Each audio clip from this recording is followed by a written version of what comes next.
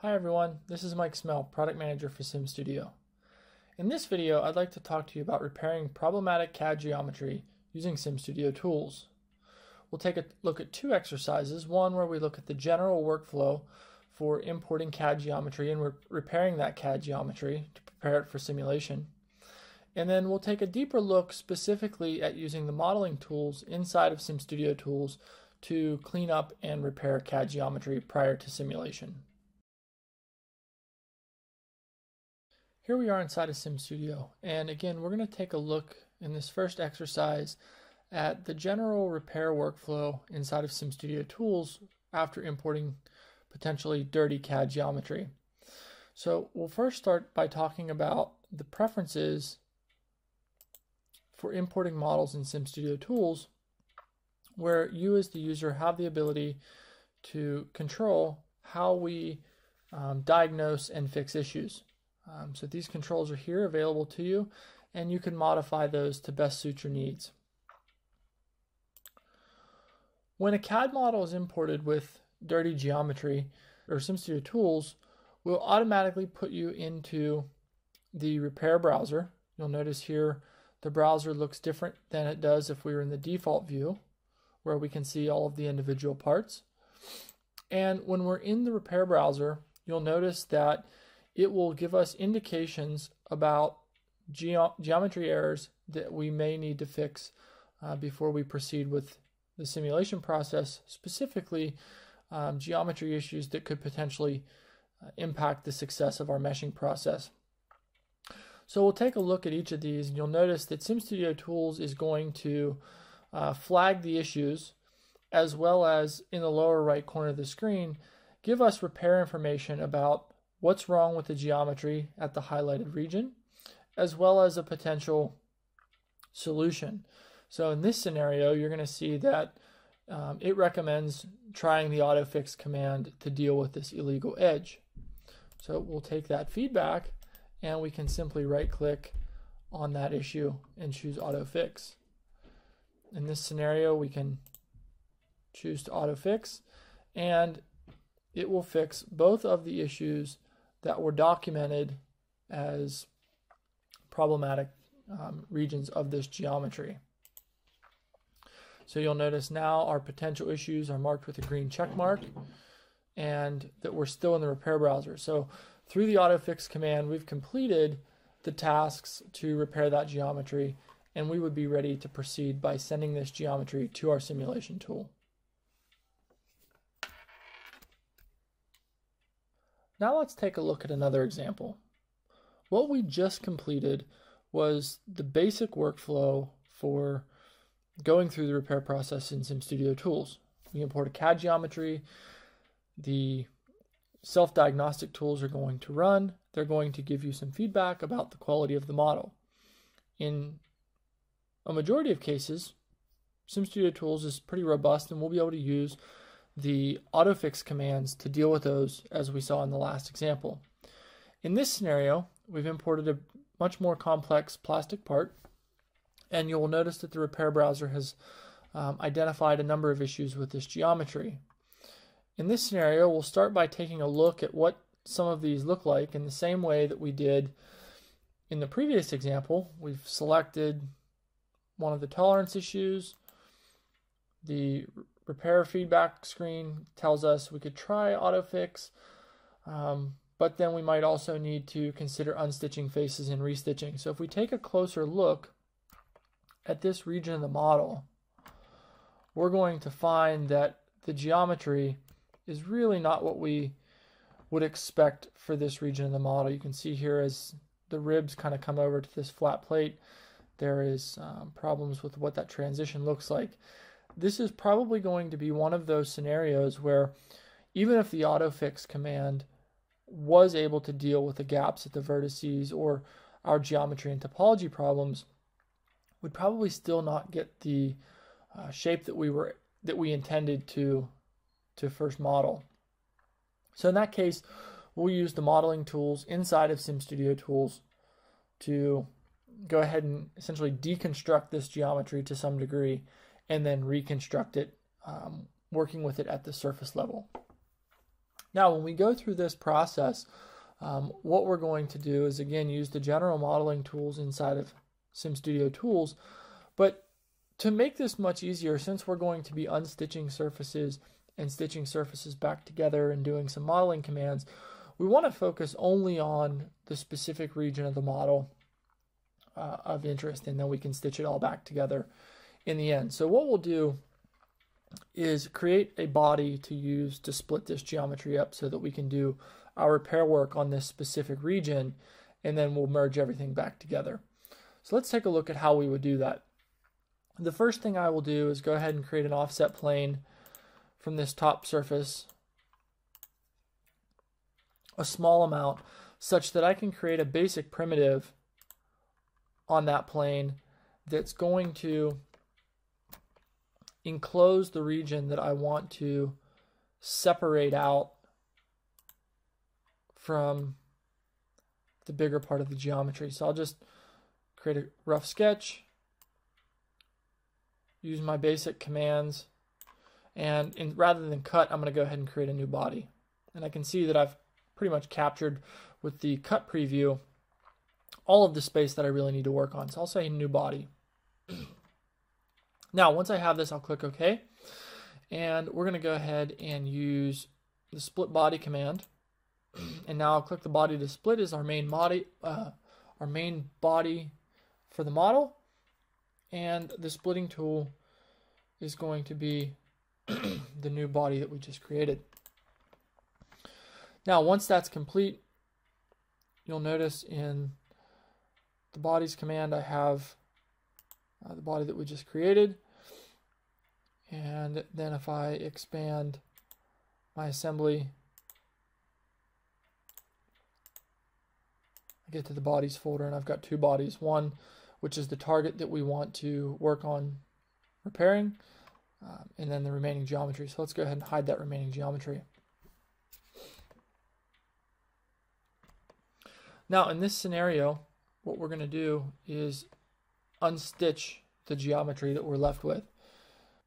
Come to Modify and choose Unstitch, and we'll select that body. Now, we're going to start by deleting some of the geometry that we believe to be problematic.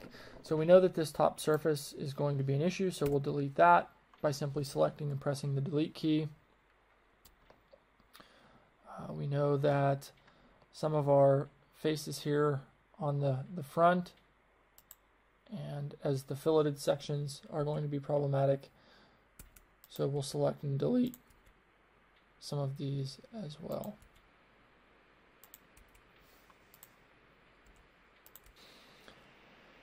Now, once those deletes are completed, we'll tidy up some additional ones here.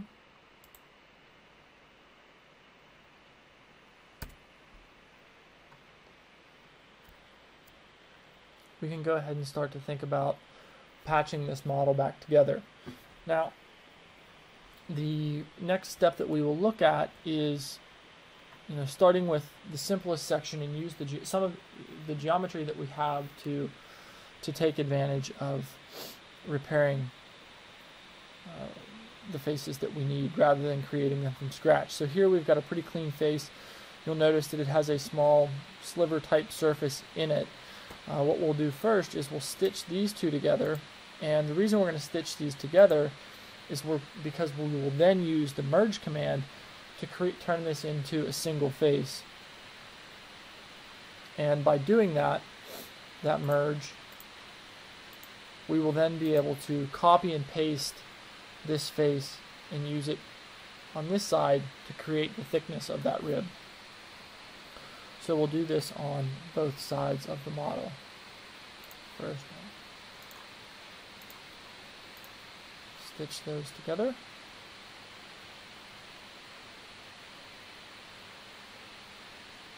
And use the merge command to merge those together. And then once that's complete, we can pick these faces, use the right-click menu to say Find in Browser.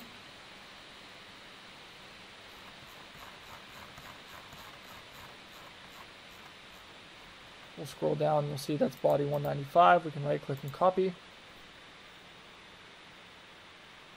And then right click again to paste that geometry. Now we can adjust the manipulator. It gets put in space.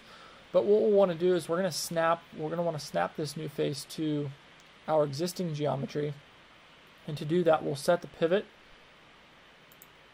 So we'll click Set Pivot, pick the point that we want to use to control our position, which is that lower corner. Click the Done button. And then you'll see we can drag or we can click a spot on the model to snap it into place. So we'll do that same thing then on the other side. Again, select the face, find in browser. See it highlights body 196. We'll right click and copy. And again, right click and paste. Move it out into space.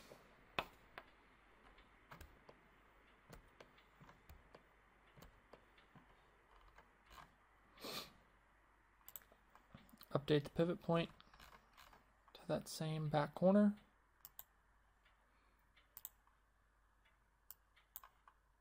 Pull it over and then pick the corner that we want to snap it to.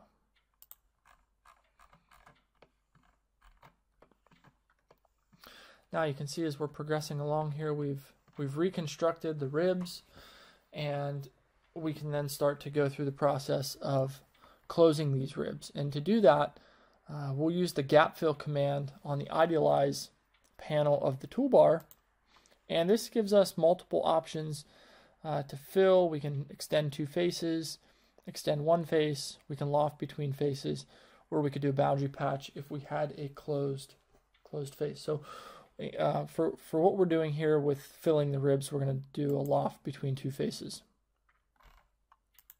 So if we zoom in and we pick these edges as we go along, click OK. And when we want to re-execute a command quickly, we can simply right-click and choose to repeat gap fill in the vertical position at 12 o'clock.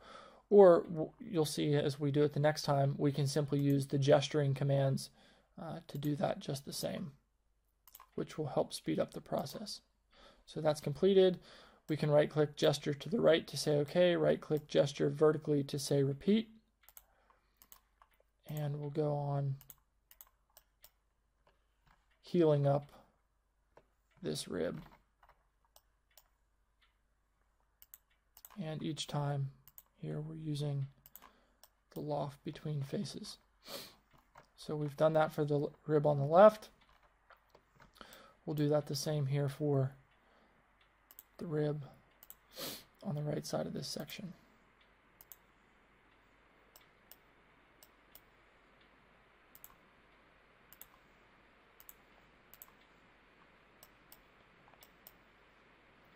And certainly as you get more familiar with the gesturing, this will speed up the ease of use as you move through your modeling commands. Now that we have the ribs completed, you'll see that we have to fill in the connection between the ribs and then this midsection that we didn't need to delete. So again, we'll repeat the gap fill. We'll use the loft between faces to close these sections up.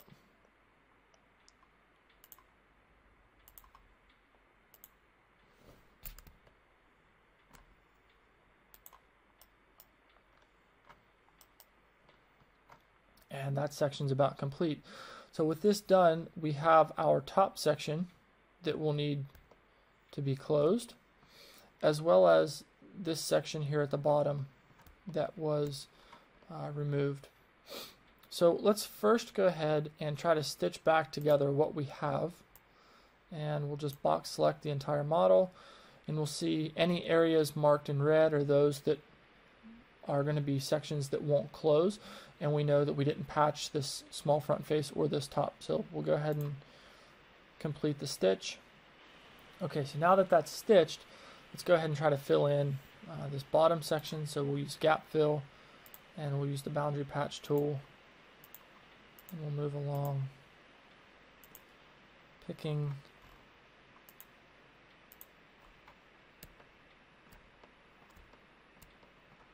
the boundary edges of our opening, and we'll go ahead and patch that in. We see that that works well. So now we'll go ahead and move into closing up the top. So we'll use the gap fill command again. We'll use the boundary patch. We'll activate the chaining. We see that it grabs the chain. Oops. If I select the right edge, it will recognize chain. We see it previews, closes in as we would expect. It looks like this surface actually didn't stitch in properly for us, so we can go ahead and delete that face and again use our gap fill. This time we'll try it with the boundary patch and see if we can get that closed in. So there we go. We've got that stitched in, and this model is back to being a solid. So it's all stitched and healed together. Remember, we have two bodies, the section we healed and the bigger model. So again, we can come into modify, use our solid combine. So our target, our tool, we'll choose to join that, and we're back to having a single solid body. So in this workflow, what we've demonstrated is that there may be times when your geometry is too complex to simply use the automatic fix commands inside of SimStudio Tools, but the modeling tools themselves will allow you to very easily section out a part of the model, deconstruct it, reconstruct it with a geometry that you need, and then merge it all back together. I hope the repair workflows that we talked about in this video are very useful to you. Please reach out to us if you have any questions. Thanks for watching.